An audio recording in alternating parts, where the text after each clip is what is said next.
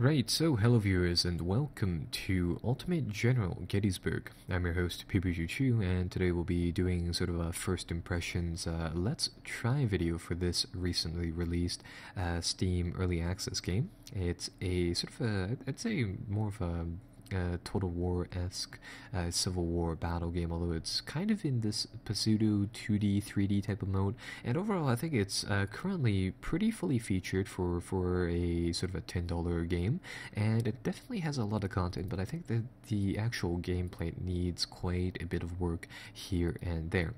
So anyhow, the history behind it is that this game is about, of course, the American Civil War, and it's focused upon the Battle of Gettysburg, not the campaign, because there's a campaign for Gettysburg, and there's also the actual battle, if I recall right.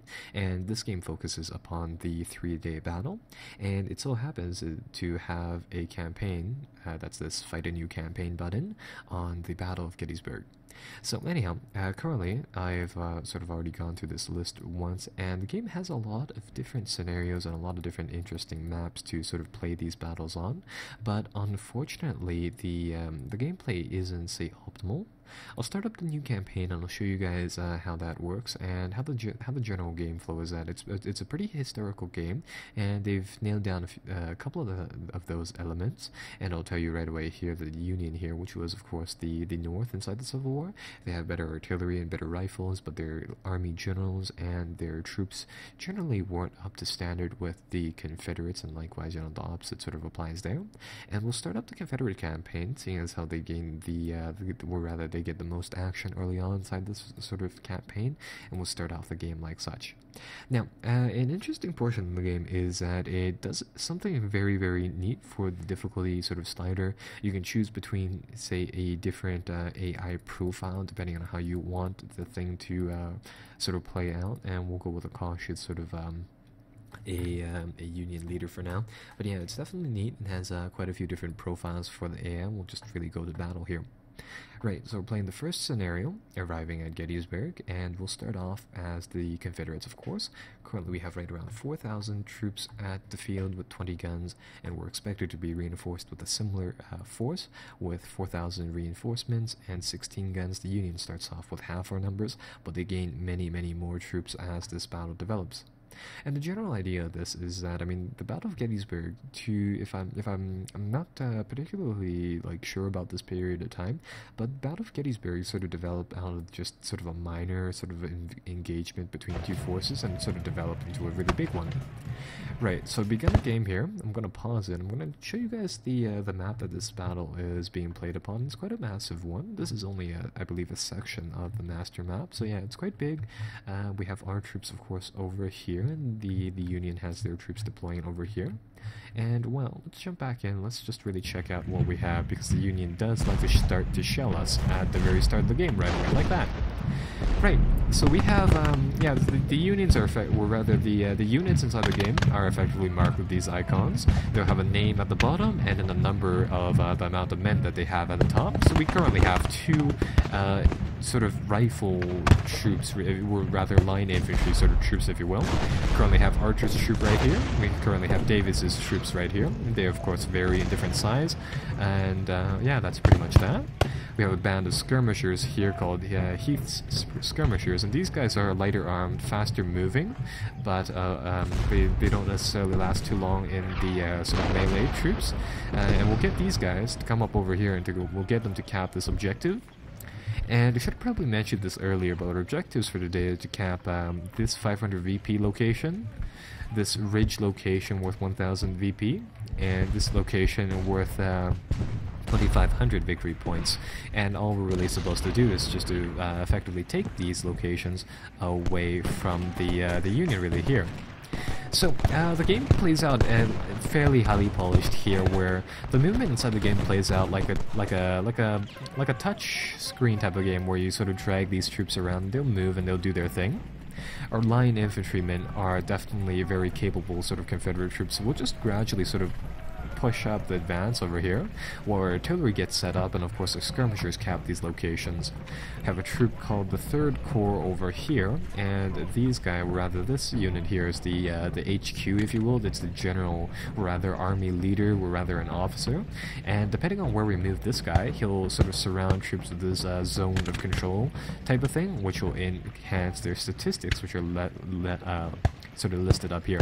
Now, for whatever reason, for my monitor, it doesn't put these up where it seems to have that problem where in windowed mode, and this is the only way I can record this game unfortunately, it won't show you the very top bit of the text, but inside green we have the morale of the troops that's simulated, like the sort of like a Total War games actually, the condition for the troops, which is sort of a representation of their fatigue, their tiredness level, and their supplies.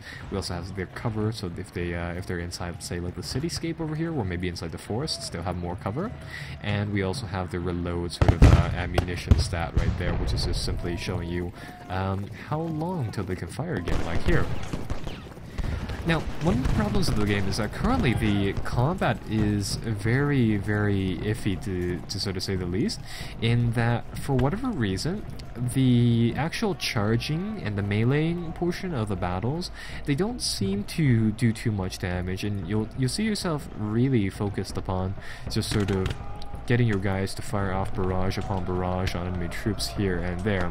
And here's a sort of an example of a brawl. Currently my guys are going to break soon on morale, just due to the cavalry charge and all, but currently, we're actually no, they're not breaking. And again, like, some of the melee things have some problems. They're actually, none of these two troops are taking any damage as well, so they're really iffy on that part, where nothing seems to do a ton of damage apart from the cannon fire, which is one thing, and troops firing at each other. And I think that this is a pretty big problem once you think about it, because the Confederates here were practically dependent on their melee charges.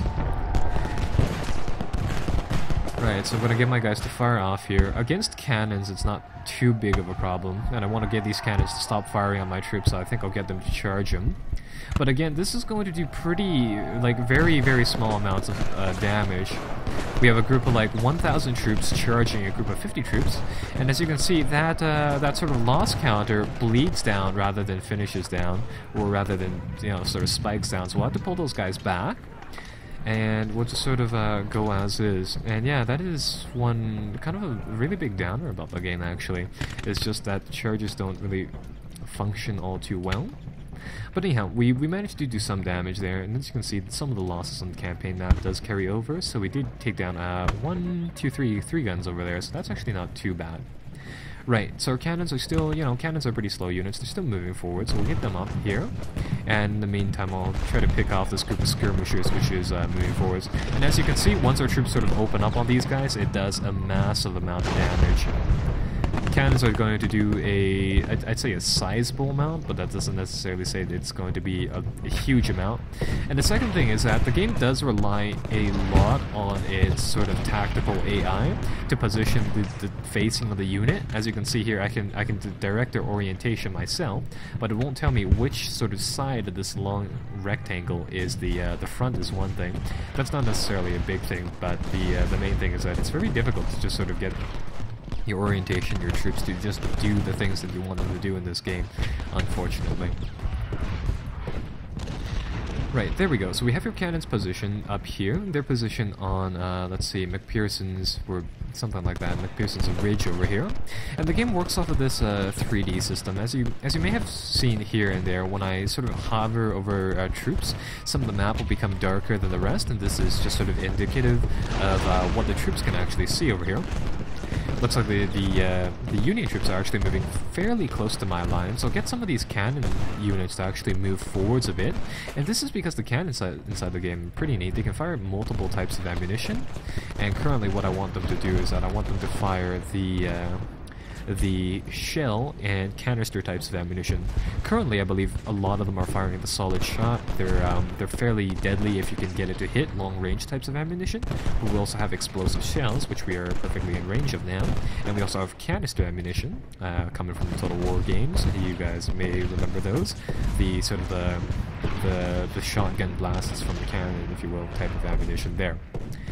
Right, so I'm gonna get my troops to reinforce my lines over here, and currently we only have one more victory location to take, which is the big one over here, the 2500 VP location one. So I'm gonna assemble the rest of our forces down here. I'm gonna get them to try to make a push. Now, at this point, I should actually also be receiving some cannons as reinforcement here and there. Or no, it looks like that'll be later on, but once we get those, I think we'll try to mount our assault here on the Union's lines. But in the meantime, yeah, the game will just sort of, it'll be this shooting brawl, if you will, between these two forces.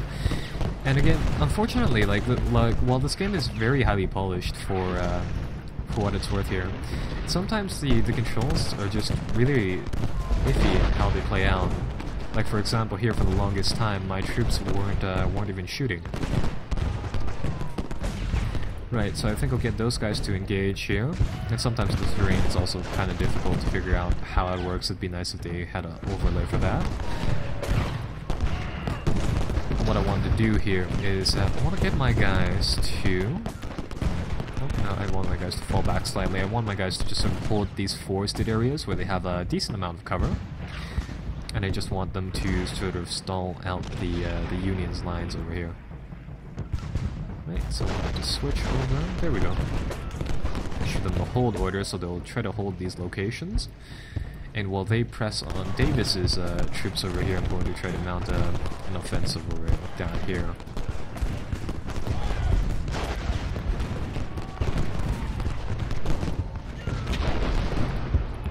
There we go. And perfect. It looks like our artillery is also arriving on the scene, so we'll see what happens from there. Currently, it looks like Davis's troops are currently at 100 morale. They're taking a few losses, but they're not doing bad. So I'll try to keep them where they are right now. Issue them a fire order. I'll try to really put some pressure on the enemy's flanks here. Actually, McGraw's battery over here could probably also use canister shot by now. So I'll switch them onto that mode and I'll get them to fire. I'll see whether or not they can fire with those rounds. There we go. And as you can see, that really drops the Union's troops real fast.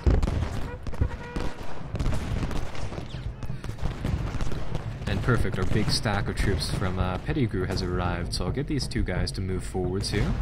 Try our best to really get the fight close to these Union troops, I guess. So overall, I mean, it's a system that, if it works, it's definitely very fun to play, but when it unfortunately doesn't work, it can be very frustrating. Right, so our guys are going to advance. I'm going to get McGraw's cannons to support this advance. I'm going to try our best here to just sort of get our guys maximum cannon support on the enemy lines here, and really just try to bombard them down. And ooh, yeah, the actual AI for the large scale things here it isn't too bad. It's trying to mount an assault on this location, and unfortunately, it looks like they will accomplish it too. We're going to try to manage their flanks here, try our best to make this big group of troops led by Baxter and Hall here turn around and do their own thing.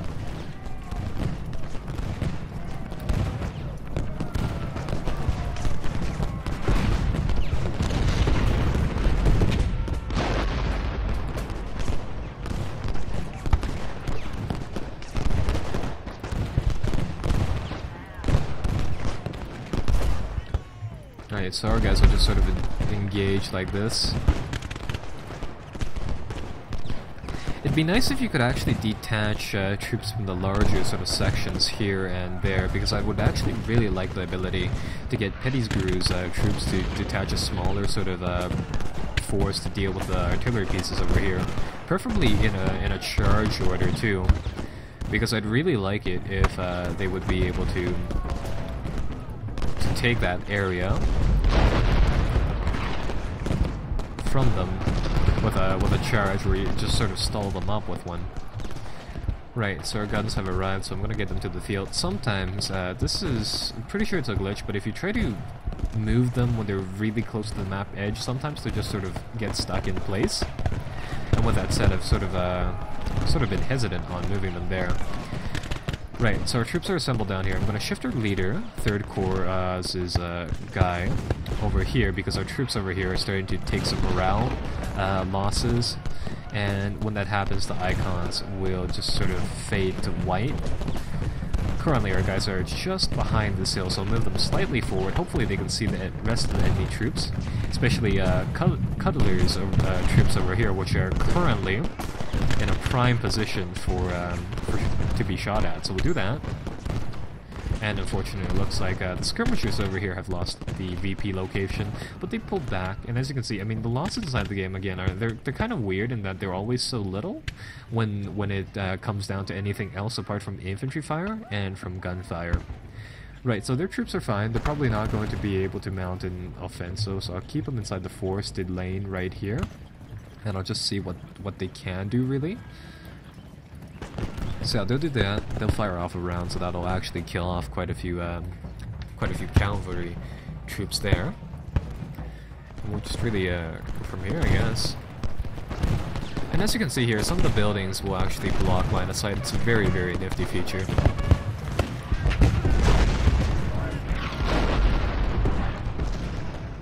Oh, it looks like the Union is bringing up even more people. Right, so get Pettigrew's troops over here to reposition themselves. Looks like they're bringing in their cannon batteries, and they have 30 guns now, compared to our 36. And we'll try our best to counter them, of course, by bringing up a few guns here and there. And yeah, sometimes the tactical AI will just try to fight you like this. It's meant to be smart in that it'll face the enemy for you during these situations, but as you can see here, sometimes it's very, very iffy. But of course, that could be just me, because I'm not using the hold command here for these actions.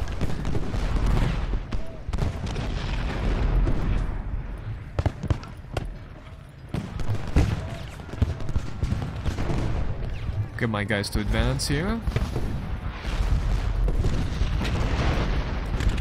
And I think I'll get David's troops over here to pull back in a short amount of time. And meantime, the Union army over here should be very, very low on morale and condition, so they shouldn't be able to fight anymore. Currently, it looks like Archer's troop is unfortunately all out of condition, so they're very tired, where they're very short on supplies, but it looks like the rest of my men are fairly capable. Some of the artillery, well no. Only Archer's troop is rather low on condition right now, so I'll pull them back. Keep everything else to the front. I'll see what else I can really do inside this area over here. Looks like this area is actually starting to get much better, so I'll pull back 3rd Corps' leader, and I'll pull him to David's troops over here. Currently, it looks like we're actually starting to really break these guys. I'm gonna issue them a move order or a fall back order, just for a slight amount of time here. Perfect, the cannons are starting to arrive. So get them set up. We can also use a auto sort of select command for their types of ammunition, so I'll do that. I'll move them over here to where Pettigrew's lines are, because that's where I want them to fire from. I think we'll have a few secondary batteries up over here on this ridge.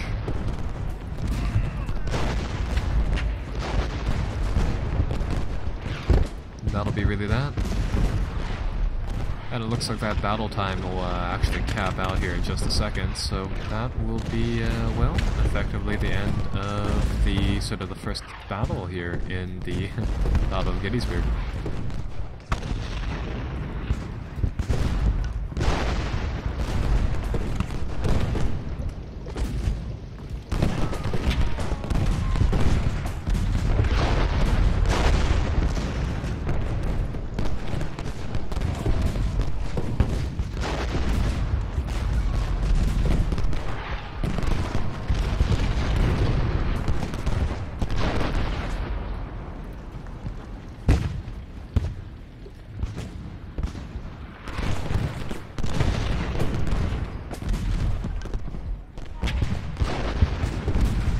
This would actually be a great time to try to pick off some of these artillery guns that they have down here.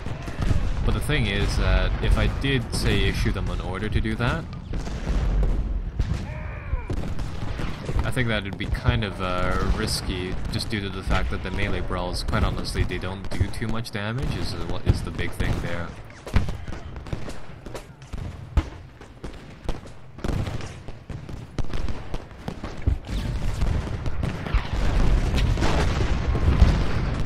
looks like they're trying to move up on my side, so I'm rather surprised that the sort of skirmishing force over here hasn't tried to sort of, you know, exploit their advantage over here and move behind me. That would actually be a really great play, seeing as